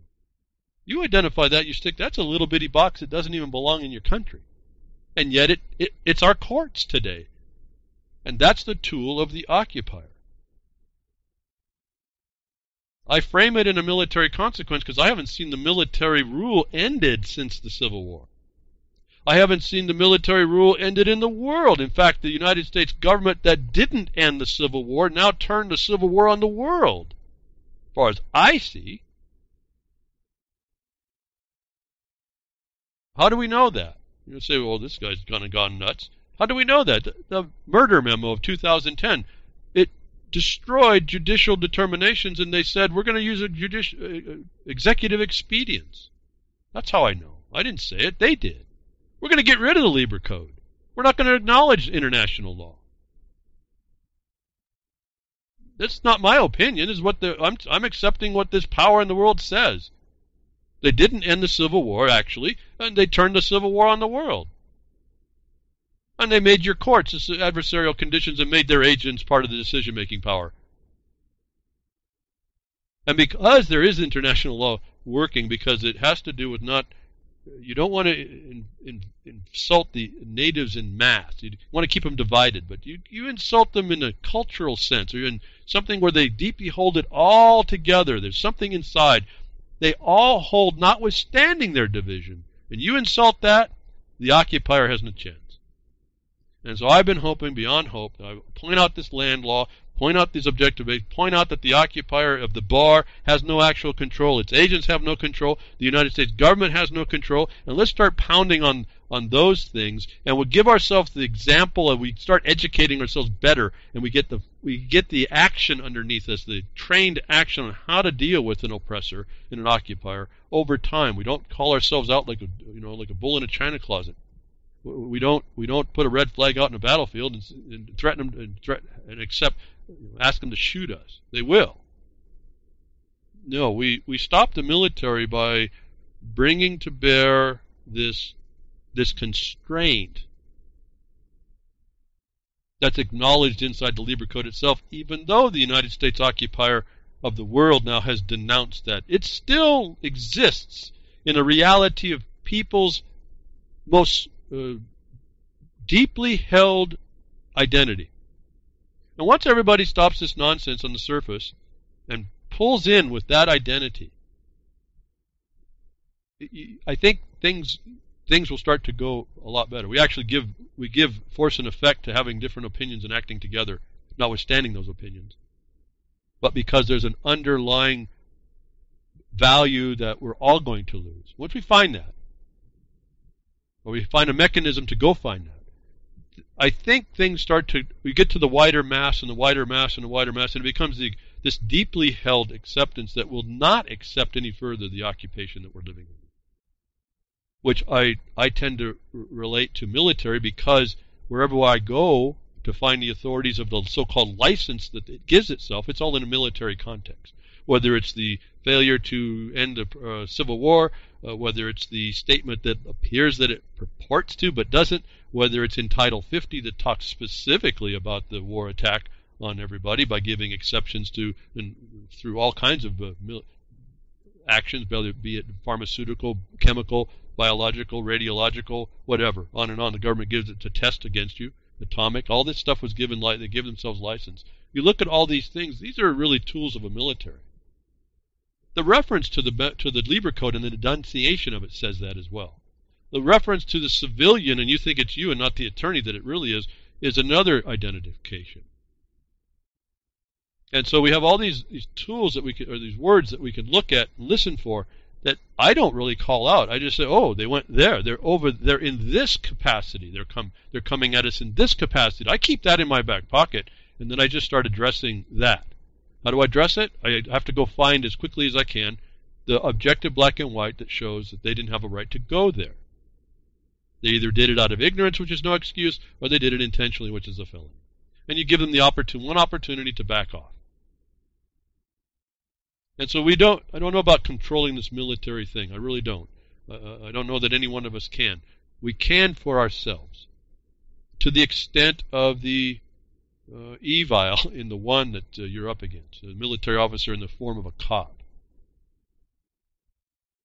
As you know, we can be executed on the streets now. I told you all this was coming, and it's really sad to watch it. But at any rate, there it is. So thank you for the questions in the comment. I usually don't respond too much to these, but this was important. I do avoid talking to it, but I don't know if I have the answer. I have some suggestions on how we are to approach it, and one of them is approaching ourselves.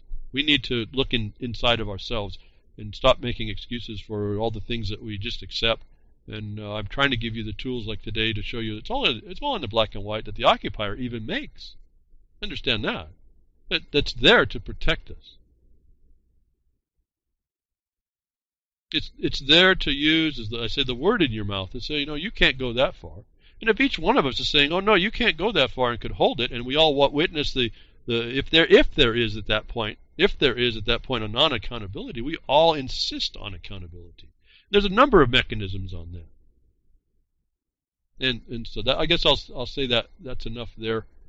I hope I answered some of your questions. I hope I don't disappoint that I don't have an answer. I don't have an answer for all this. It's just a matter of finding it out and having to live through it and doing the best as I see to counter it all. What I counter it all is my interaction with it as it comes before me.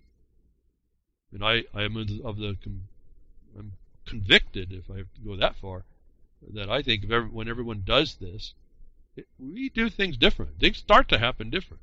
Again, what's the distinction? You become a sugar pine mine. You become this case that now gets they mistreat everybody. Or you become the miners that are never underneath, that you never hear about, that aren't underneath any of the regulation because they sent a simple letter that said you don't have authority to impose that. You don't have a right to make that question, that imposition, that demand. Look at the piece that goes on there. Yeah, I had to answer, but that was over. It's done. I go back to work, so to speak. I go back to what my life is, as best as I can, where there isn't another infringement coming. And again, the more of us stopping all these infringements, not trying to make an egoistic example of it all. Look what I've done. No, just stop the root of the harm. I think, again, cutting at the roots of the tree will more effectively kill the tree than slashing at the branches. But we have to do that, each of us, on what we understand, how we understand within our skill set, because of the condition of a very well played military operation, in my estimation. And so what's coming at us with some of this? So I'm going to move on now less of the lessons learned and maybe trying to figure out what we do about this. But what may be coming at us more in what is actually literally coming at us with this control structure. That's another obviousness that everyone's kind of blows away a little bit. The surveillance is a reason. It's because they didn't ever end the Civil War, and now they made war on the world, and now the whole world has to be under surveillance. And under the brand called the rule of law. How universal is this oppression, and people don't really want to acknowledge it? No, they'll promote it. Now, I'm not talking rule of law when I'm writing my letter to say you don't have authority. I'm eliminating the rule of law by saying you never had a right to even talk about this. So I'm eliminating that enemy. I don't give them the air to breathe. And anybody that comes past that simple little discussion, we now have a felon, minimum, if not committing treason. Now we have the problem of accountability. How do we hold those to account? That's all of us. I don't have that answer because I know what the answer is. You have a trial, and if they fail to answer why they've committed war on the laws of the United States as we see them through land disposal, they have to be dealt with harshly. I actually don't know about that part, but I mean that's the penalty we're told in the notice, and that's not really happening either. You'll be put to death for undermining the society that way. It's not just a banishment on this penalty. And we don't have that remedy at this point, or even coming close, even life in prison, whatever. Banishment, we don't have that. Get these people out of here. You would see, talk about a population loss. Gary L., maybe that's what Deagle's talking about. We finally figure out all these, we're infiltrated and surrounded, and we finally banish all these people that have been subverting us, and our population of the people that support the land actually reduced to 100 million people instead of 300 million, because 2/3 of them were enemies of our own nature. Anyway, so what's coming at us? I want to maybe do a product development question for Behind the Woodshed. Ideas, inventions, and innovations of what the military might be throwing at us. It's fascinating what they're doing anymore. Flying robot as nimble in flight as an insect. A novel insect-inspired flying robot. We're not talking surveillance and all this other stuff. And then we also have the idea that they can be weaponized to come after you when they identify you. These little drones that now fly like a butterfly, would sting like a bee, I suppose. The novel insect-inspired flying robot developed by TU Delft researchers from the Micro Air Vehicle Laboratory has been presented in Science magazine or some periodical. Experiments with this first autonomous free-flying and agile flapping wing robot carried out in collaboration, remember, in Wageningen University, and research improved our understanding on how fruit flies control aggressive escape maneuvers.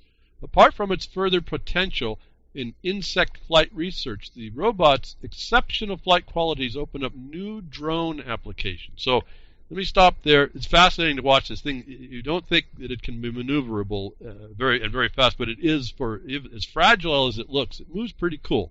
My question Behind the Woodshed is, looking at this through the worst case scenario, and they talk about drones, and then they have the killer drones, and we know North Dakota has already agreed you can have a weapon-carrying drone. They've already agreed to this, and I think another 2 states did it as well. These are going to be possibly weaponized. What I want to know Behind the Woodshed, we have the acme coyote, Wile E. Coyote umbrella to protect us and shield us from things like the giant meteor. What I wanted to know whether or not, and from those of you can maybe send me emails or whatever you want to do, respond whether or not I need to invest some R&D to modify, because of the agility of this robot that flies like a fruit fly. I don't know if you ever tried to catch a fruit fly.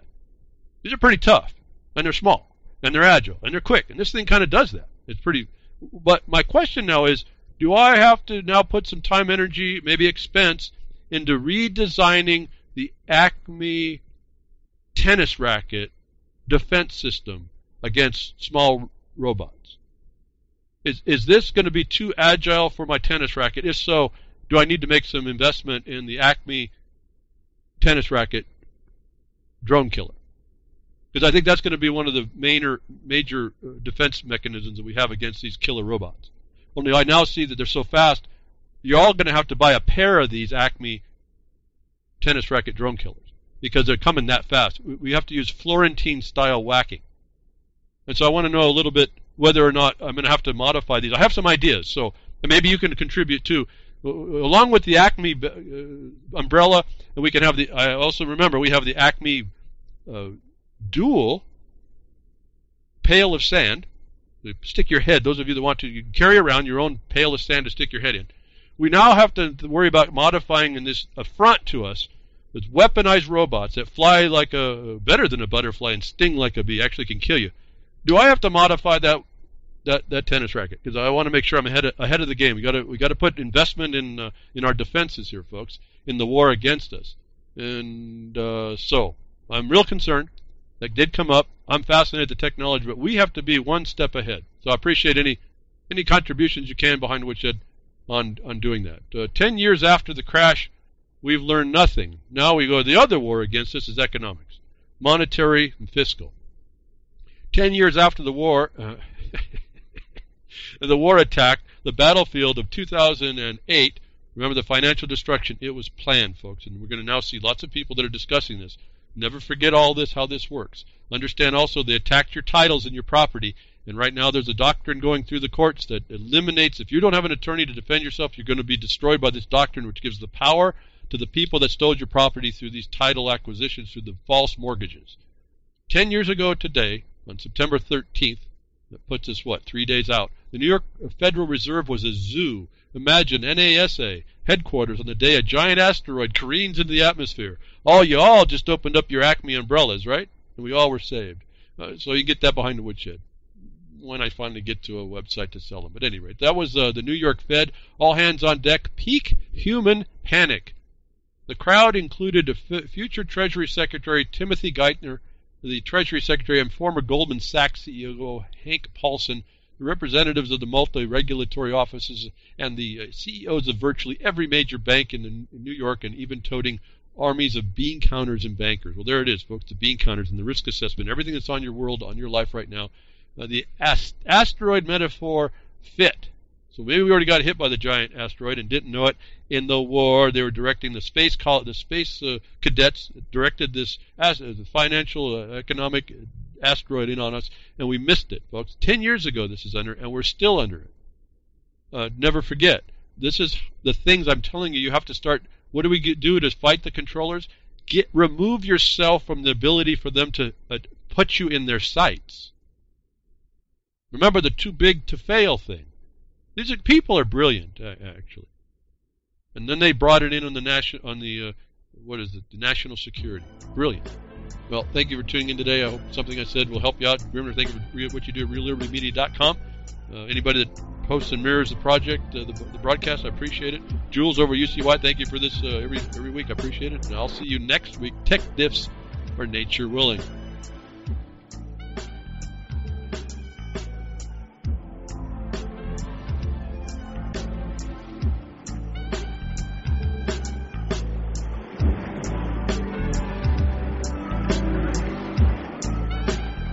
Well, that's another lesson.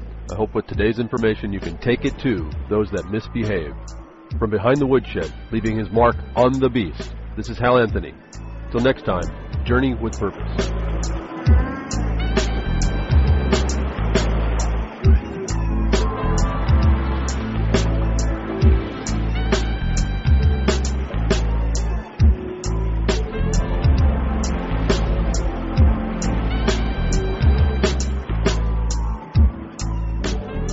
that's what opening up a can of whoop-ass feels like.